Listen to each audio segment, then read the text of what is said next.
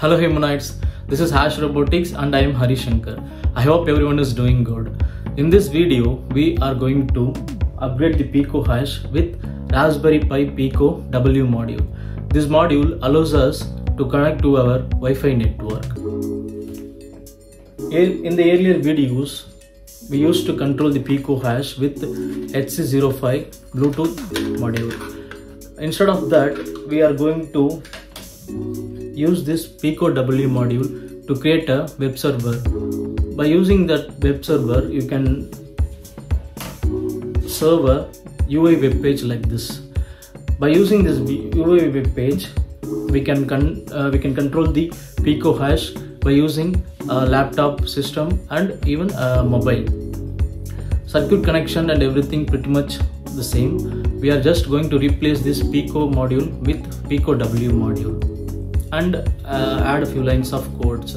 Let's see how it's done. Before that, if you did not subscribe the channel, please subscribe the channel for more robotic project videos. Like and share the video. If you have any doubts or suggestion, you can comment in the comment section.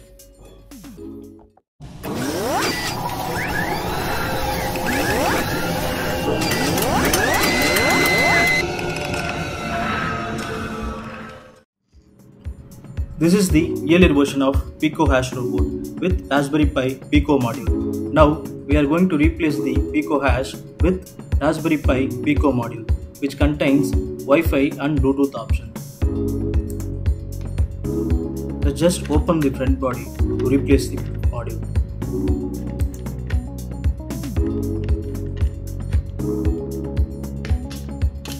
You can see that I have connected separate HC05 Bluetooth module to control the robot using mobile application. Now since we are going to replace this with Pico W module, I am just removing the Bluetooth and Pico module.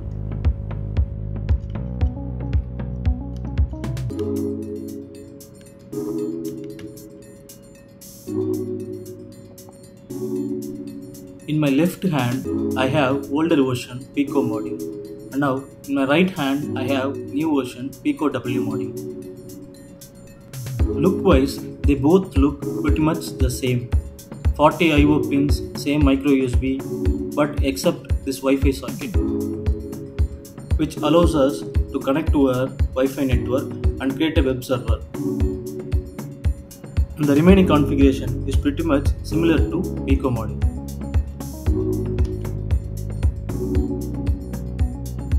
Now we'll just replace the Pico Hash with Pico W module. There is no change in the circuit connection. We just place the Pico W module in the existing Pico cushion.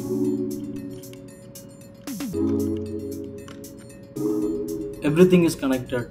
Now we'll just connect to our laptop and see the coding part.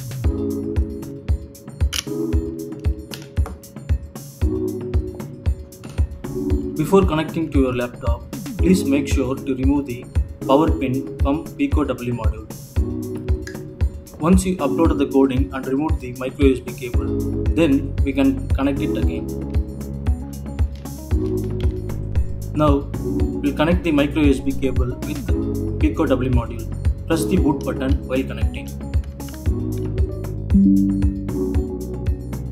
Once it is connected, you'll see a notification like this. Then go to Raspberry Pi Pico W file manager. This is the Pico drive which we connected. Now drag and drop the MicroPython firmware for Pico W. To download this firmware, I have attached a link in the description. From there you will get it.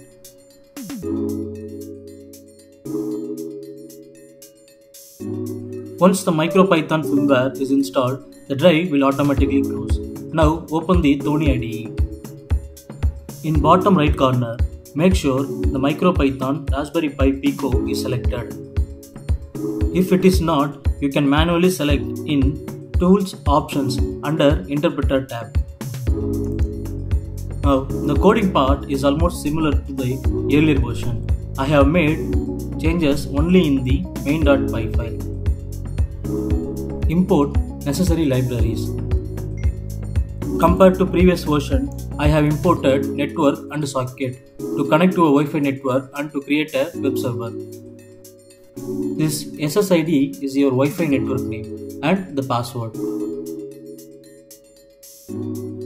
This SDA and SCL is for I2C communication to servo motor drive and OLED display.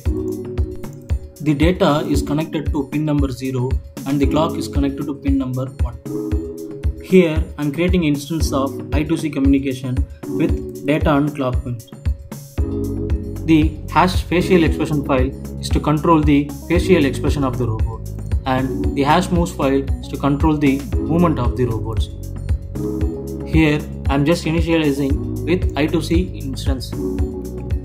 If you want to know more, please watch the previous videos.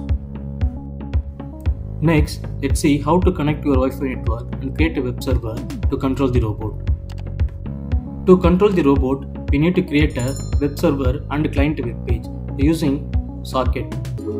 To create a socket, first we need to connect to our Wi-Fi network and get the IP address of the Pico W module. In the connect function, create an instance of WLAN and connect your Wi-Fi network by passing the SSID and password. Once it is connected, we'll get an IP address of the Raspberry Pi Pico module. Just return the IP address in the connect function. Now we need to create a connection by using a socket. The socket is used to design. A socket will act like a bridge between server and the client. To open a socket, we need IP address and port number. Pass the Pico W IP address that we get, and default port number is 80. Once the socket is created, we can get the connection.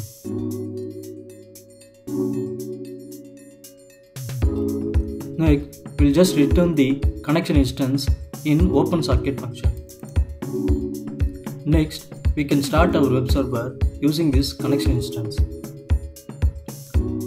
Once the serve function is called, it will start the web server and it will start serving the web page. The client can connect to the web server by using the IP address. Then they can able to control the robot by using the client web page.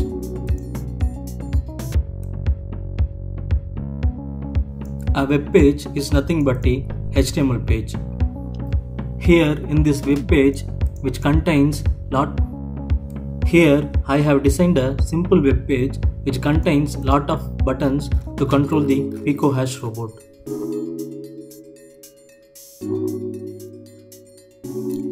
As you can see in the head tag, I have imported Bootstrap library to make the UI looks nice.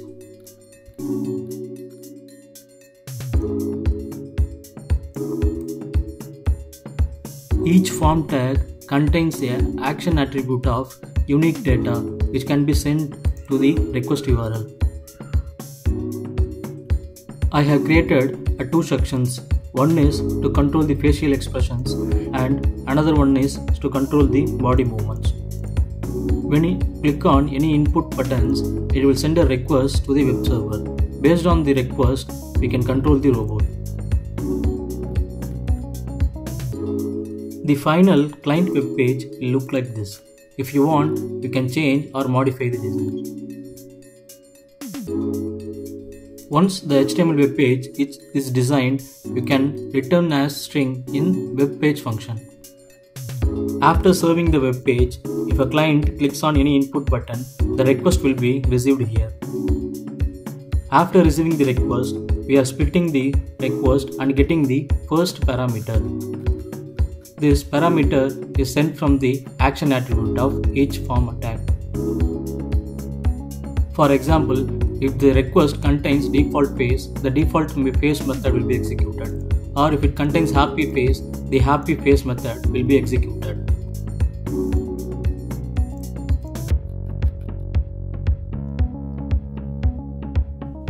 Once the request is handled, the page will get refreshed and it will wait for next request. Once everything is ready, now we'll upload the coding into Pico W module and we'll test it. Before upload the coding, just connect the 12-volt battery to the Pico Hash robot and switch on the robot.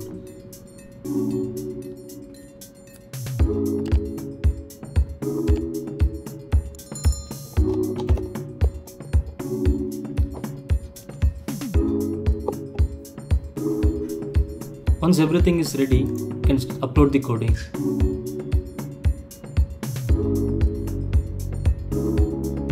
As you can see in the command window, it is trying to connect to our Wi-Fi network. Once it is connected, it will return the IP address. This is the IP address of your Pico W module. By using this IP address, we can connect to a web server. Copy the IP address and paste it in the Chrome window. As you can see, now the web page is loading. If you click on any input button, the request will send to the web server. So, based on the request, the web server will execute the following actions. Now, we can see that everything is working fine.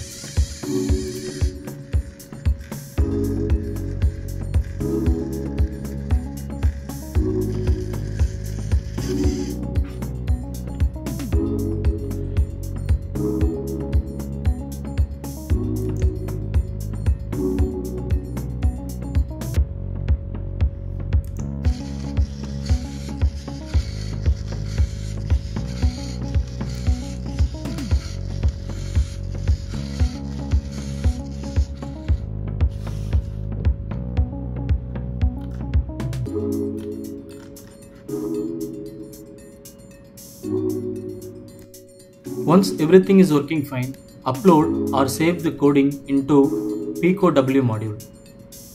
Once uploaded, remove the micro USB cable and connect the power pin from motor drive.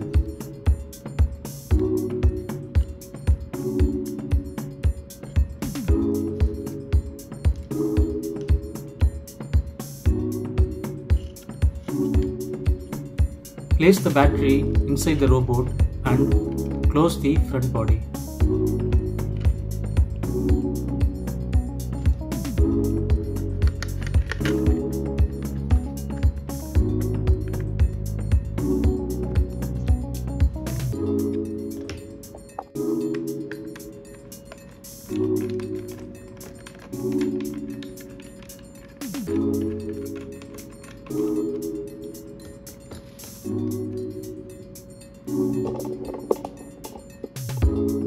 Now we can control the Pico Hash robot from our mobile. Open any browser and enter the IP address. You can see that web page is loaded. Now we can control the robot using mobile.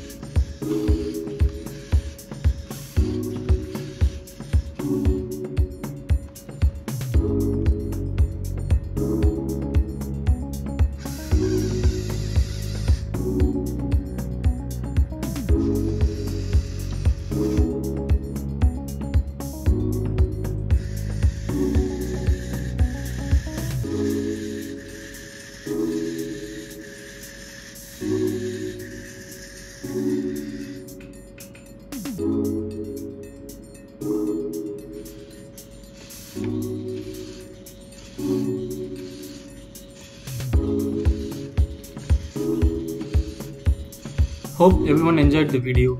We'll see you in the next one.